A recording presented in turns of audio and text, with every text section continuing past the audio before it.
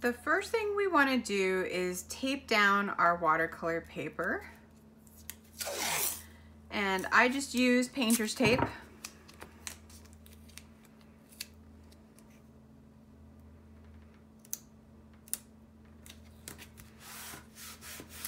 We want to have a piece of paper that's big enough to accommodate whatever image we're stamping down.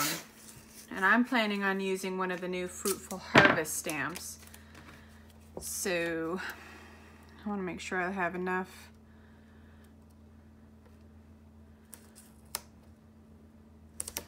Room on the watercolor paper to accommodate that. Anytime you're taping or anytime you're doing a watercolor, you want to make sure that you tape down your paper on all four sides if it's going to be a very wet watercolor. And in this one, we're using a number of different techniques to age our paper and whatnot. So it's going to be very wet at certain times, and I'm taping it down so that the paper doesn't get totally warped and all out of shape. The tape will hold it in place, okay? So again, that's just regular painter's tape. I use Scotch Blue 2090. It's just the original painter's tape. And I'm just taping it down to anything. This is basically the back side of a paper pad that I put a little bit of contact paper that looked like marble, so it looks fancy, but it's not. Okay, I'm gonna set that aside. And the next thing I'm gonna do is take my classic value instant coffee.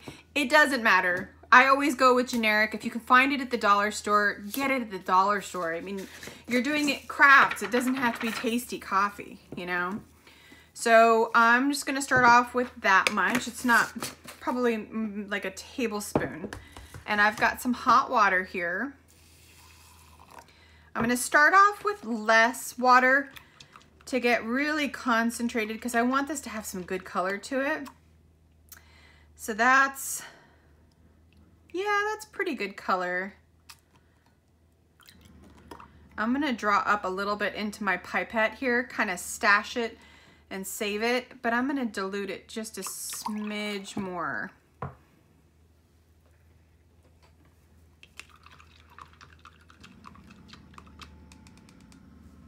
Okay, and then from here, I'm just gonna pour in some of my instant coffee into a little mini mister or a little spray bottle. The hot water is only important because it makes the crystals dissolve more quickly. So don't feel like I don't have any hot water available. It's all good, promise. Okay, so if you don't want to get your work surface dirty, make sure you lay down like a plastic bag or a towel or whatever you want. And I have a kind of fancy desk just because I stamped it with all the beautiful IOD shiplap stamp on there. And then I'm just going to start spritzing the coffee right onto my watercolor paper. And that's just going to give me a really nice old paper feeling. And you could do this even more concentrated if you wanted to, you know, if you wanted to have this like super, super dark and aged, you really could. The other thing that you could do is you could take a big paintbrush. If you didn't want little splatters,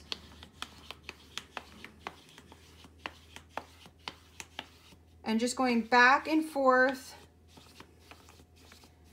you can get rid of all of the splatter that you got from the spray bottle, but still have the aged effect. And then if you want to come in, this is why I saved the pipette of more concentrated. I kind of squeeze and almost splat. It looks like somebody spilled their coffee, and you know, you're just kind of getting a little bit on there. The other thing I love is a toothbrush for splatter. Just come in, dip, tap off excess, kind of come in. Oops, I got a major bleed there. And kind of just give myself a little bit of splatter. Then I can control a little bit where it goes. It's really up to you guys, seriously. The other thing you can do is with a smaller smaller paintbrush, come in and just splat with the paintbrush. This is a bit more controlled. Some of these I'm not crazy about, so I'm just gonna kind of, before it dries, kind of brush off the excess.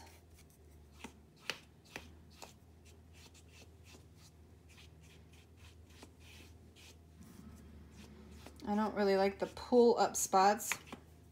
They kind of pulled too much, so I'm going to come in with my paintbrush and do some more deliberate splatter. Now everybody splats a little bit differently, okay? Some have to tap over their finger, some have to tap directly onto the brush. I have a pretty strong pointer finger, so just tapping on this really hard, I get what I'm going for, okay? And then you just leave this dry. If you can, it's a good idea to stick it out in the sun. It looks really awesome out in the sun. But if you want, you can always use a heat tool and kind of speed up the process too. Okay, so we'll come back in a bit once this paper is dry. All right, so we have some really cool blossoms that kind of happened in there. That's basically whenever water hit the coffee, created some really interesting petals of color. I want a little more concentrated in here, so I'm just gonna take my coffee dye and add some more of the crystals in, just to get a little bit more concentrated.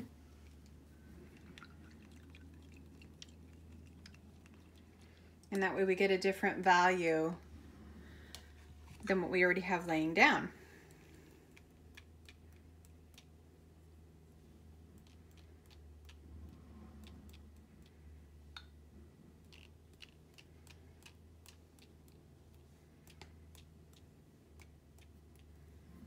Okay, I'll dry that up.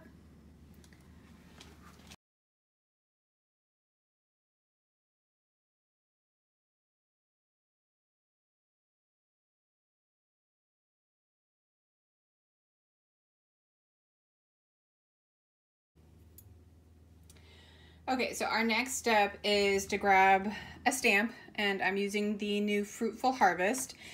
In particular, I'm going to use this oak leaf and this smaller pumpkin up in the left corner.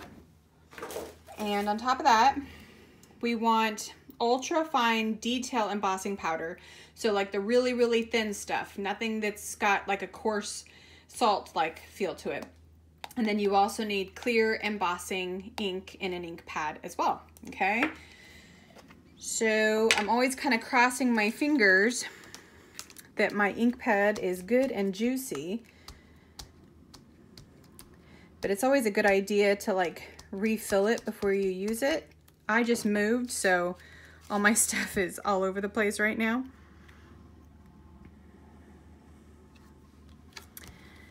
Okay, so I'm just gonna go ahead and stamp that down. Kind of hard to see if you even manage to get anything on there. Quickly sift on your clear embossing powder.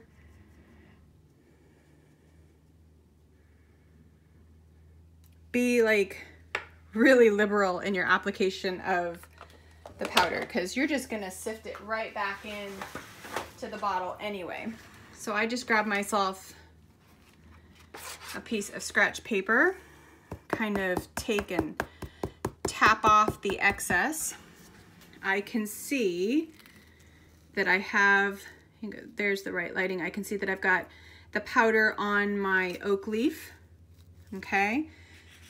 Before you go and get crazy, take your excess, sift it right back into the jar, and cap it. Do this every time. Don't try to stamp a bunch of times and then put your powder on all at the same time. Your ink will likely dry up before you even get a chance to put powder on it, if that happens. Okay, so we're gonna get a little closer here at an angle. And what you're gonna see is the powder melt as I use a heat tool. You wanna make sure that you're using a heat tool that's hot enough This is an embossing heat tool, so it's actually meant for embossing.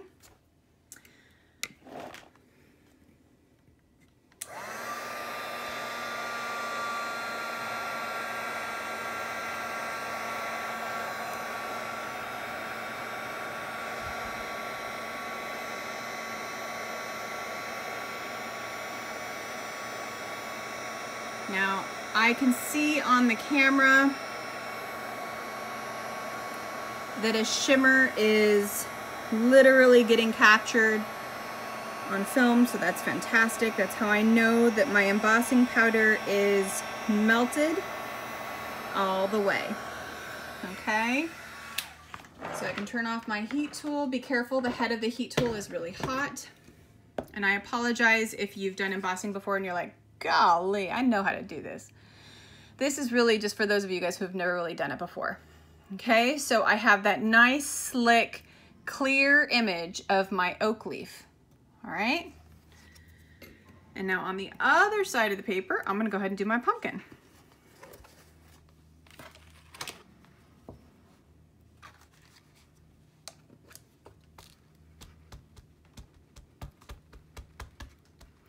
Once you're done with embossing ink on a stamp, it's kind of a pain in the butt. It's so sticky. You just want to go and take like mild dish soap, like your Dawn, and scrub it off of the stamp so it's not sticky anymore.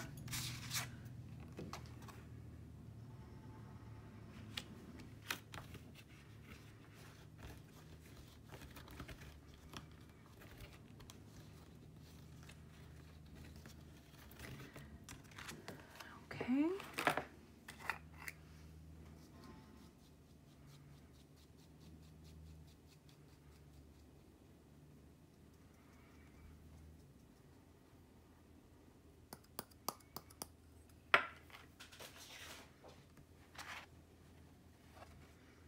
Again, coming in carefully.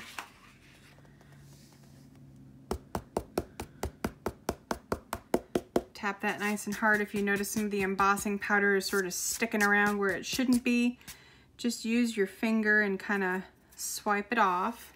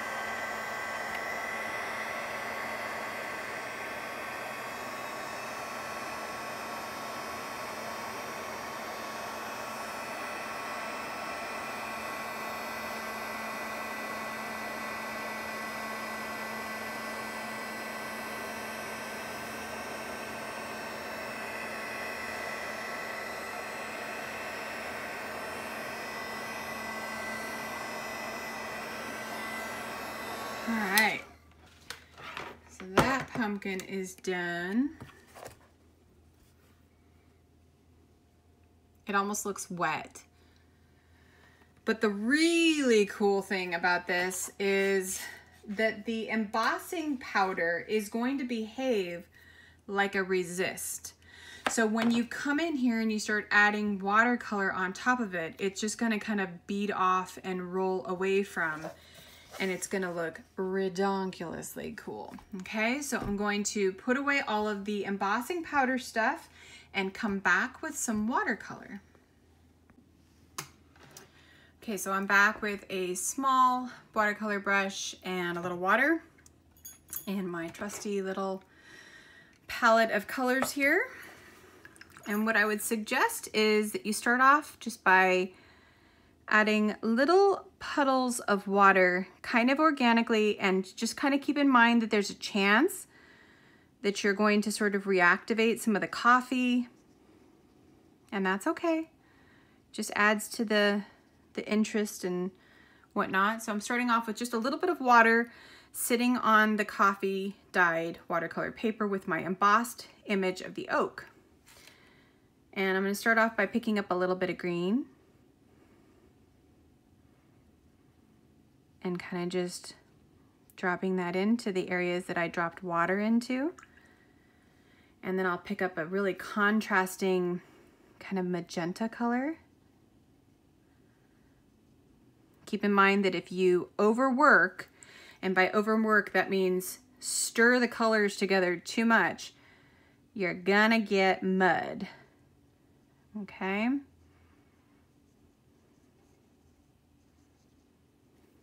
So that is a perfect example of mud. I stirred them together too much up here and I got brown instead of having a very, very concentrated pocket of, like, say, magenta. So I'm going to drop in some magenta. It's a really vibrant color, and so it's going to kind of take over the brown. And then I'm going to splat a little bit in here too.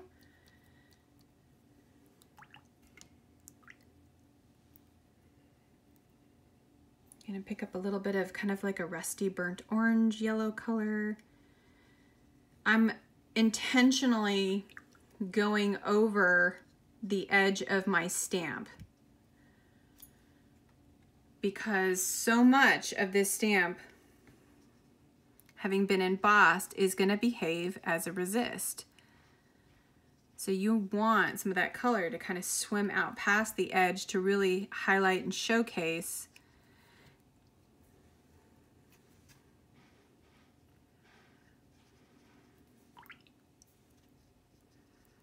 the embossing design.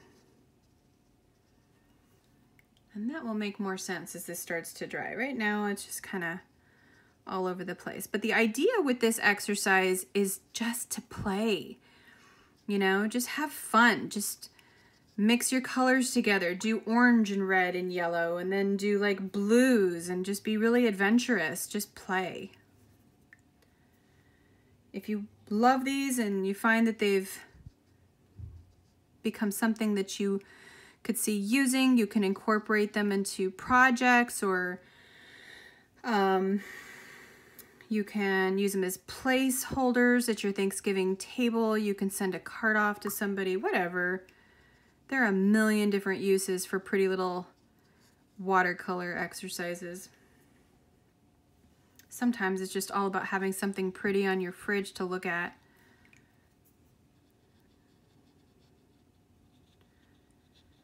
So I'm still sticking with the same three colors. I basically have my kind of rusty yellowy orange color, and I've got my pretty magenta Bordeaux color, as well as like an olivey green.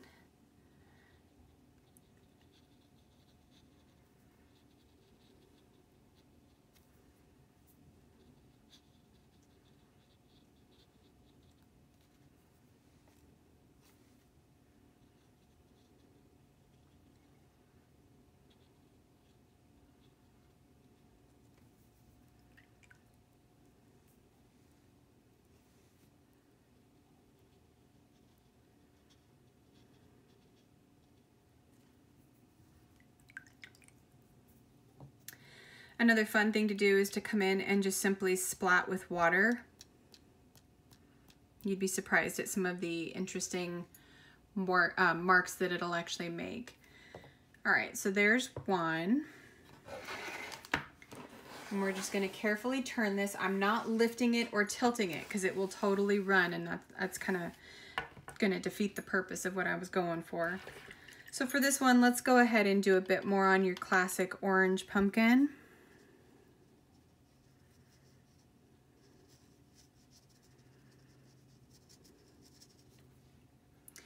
And when you're looking at a pumpkin, they tend to be a little bit lighter at the top, and that's because the sunshine is hitting the top of the pumpkin. So just kind of keeping those areas a little lighter at the top.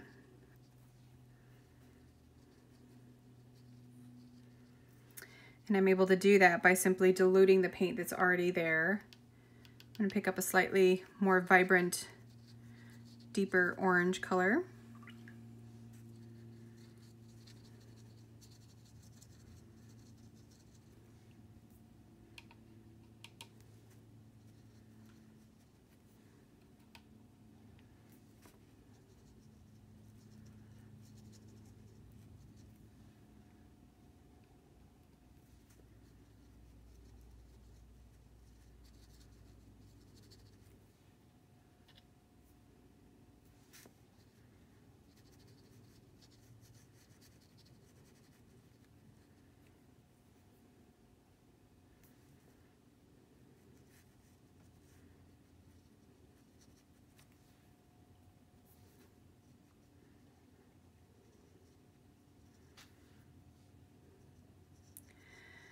Again, I'm kind of going intentionally off and out of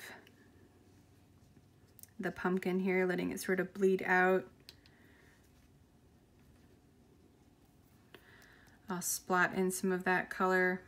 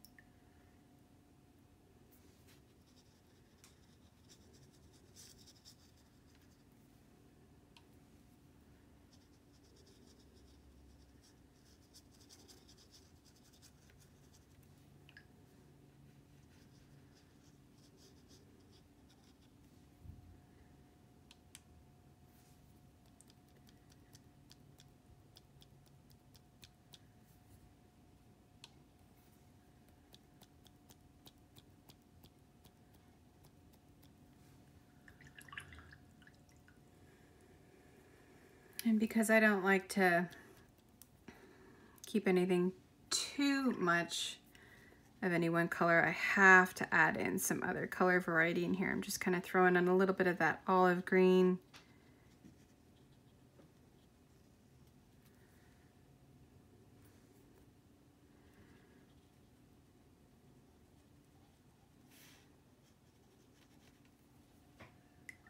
And then we have a stem. You can go with a nice dark brown if you want to.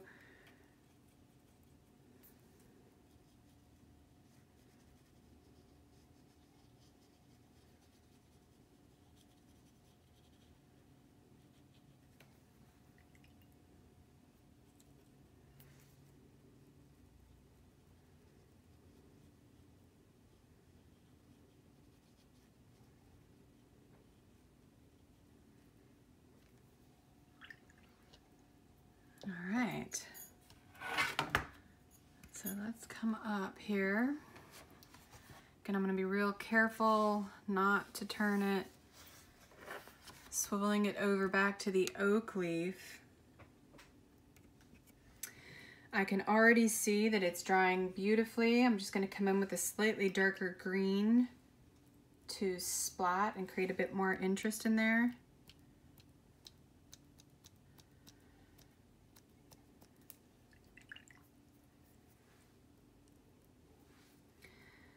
I'll add a little bit of darker green detail in here.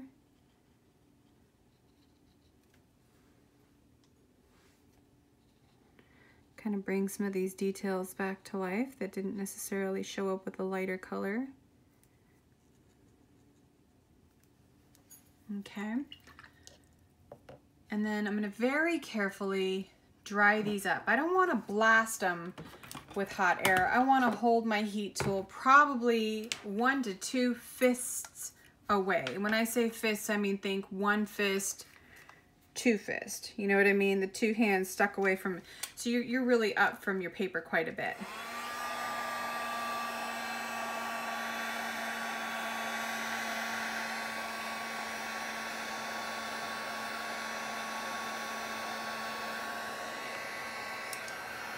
Now I can already tell I'm not really crazy about this color right here in the corner. So I'm going to kind of blot some of that up with a paper towel. It was a little dark and muddy.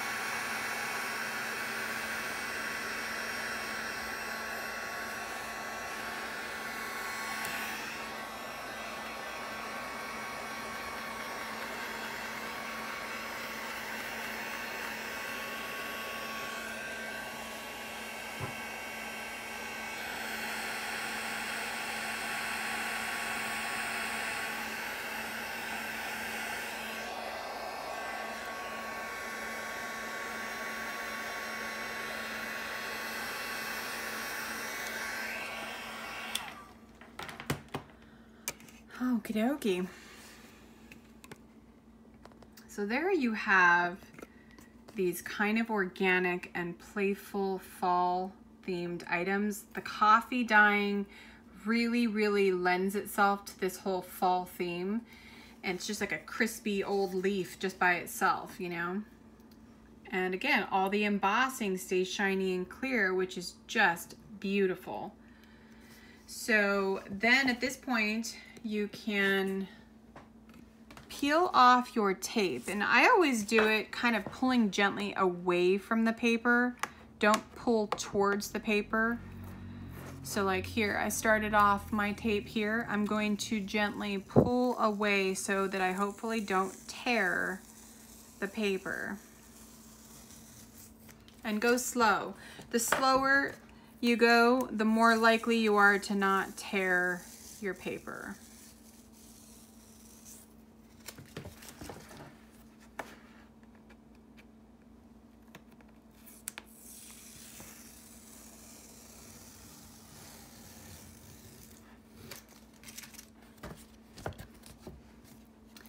So kind of just imagine if you had done each of these individually, had them taped down, and you had that pretty white border all the way around. So right now you only have it on 3 sides, right?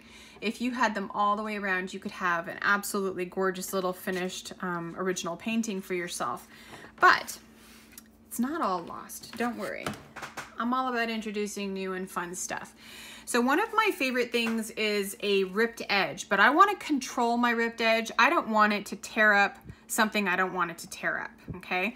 So I've used this for years. In the watercoloring world, when you want a deckled edged watercolor, when you want it to look like a rough edge, we have something called a dual edge ripper. And it's basically 2 different tears. On one side, it's a really controlled tear.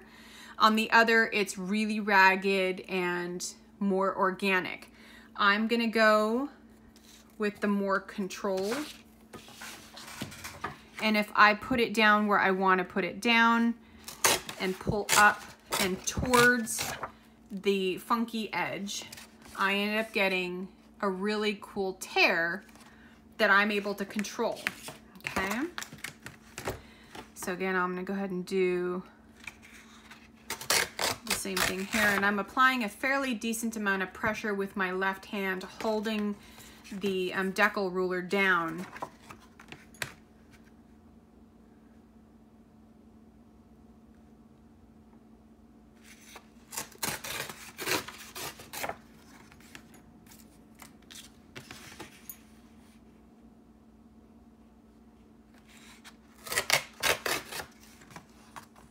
And there you have like this beautifully ripped little piece.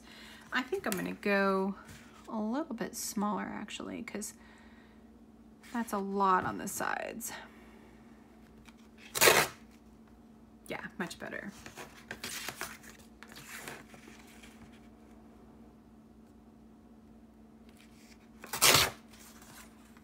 Perfect. Keep in mind these little things, these little strips, these make fantastic decoupage elements. So I just bag stuff like that and use it again in projects. I mean, you could use these ones. I don't necessarily use the white ones because they're not as interesting to me, but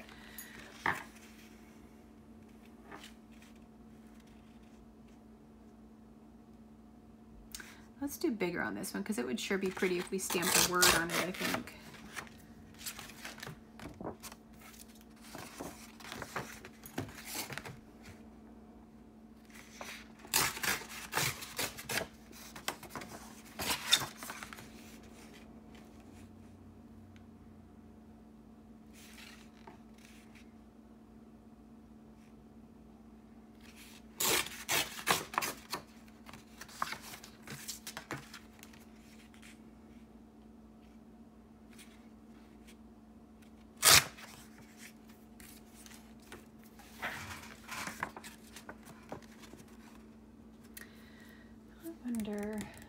Like I said, sometimes it looks really pretty. Let's just to give you an example.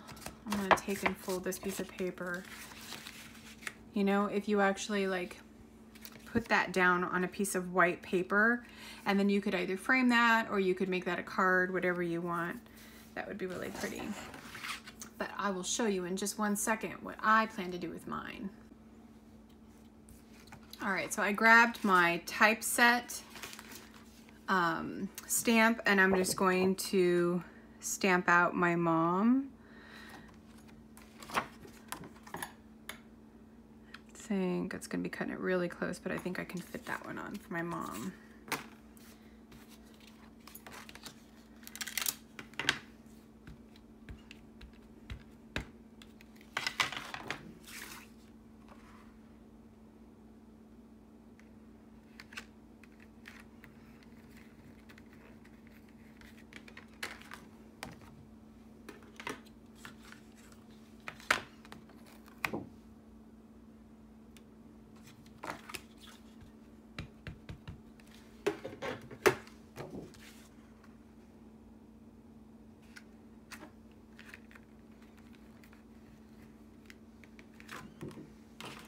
So we've got my mom there, and then I can do a shorter version for my kids because they have longer names.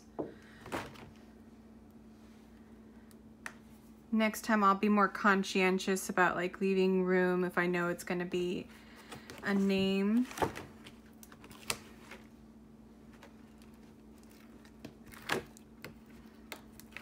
So I'll leave enough room around the edge.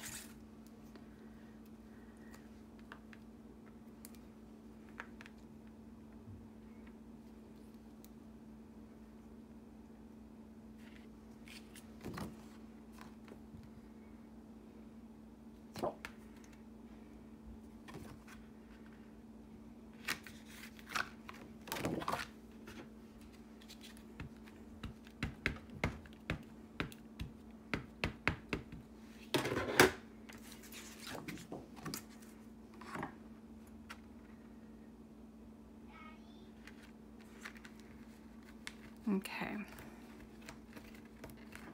Whoop, got a munchkin coming in, hang on. Sorry about that.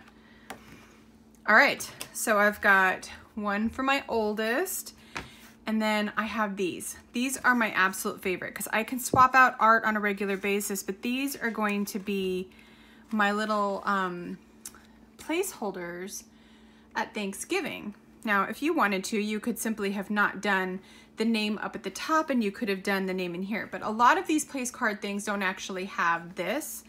So obviously you can just kind of turn it and then you have the really fun little display for everybody's name, your napkin and pretty plate and all of that good stuff. But pretty, right?